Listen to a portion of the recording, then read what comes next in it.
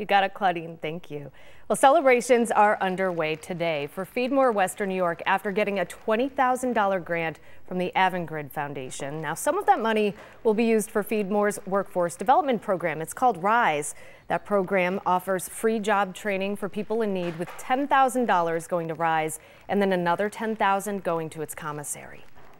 The items in the commissary that was made possible through the grant from the Avangrid Foundation really runs the gamut. So anything from trays to cooking utensils, tables that allows us to prepare meals. A lot of these types of equipment had really been, they've been past their best date in our commissary, and we are allowed to get new equipment that were absolutely necessary. In addition to the grant, a ceremony was held to celebrate 11 students graduating from FeedMore's RISE program today.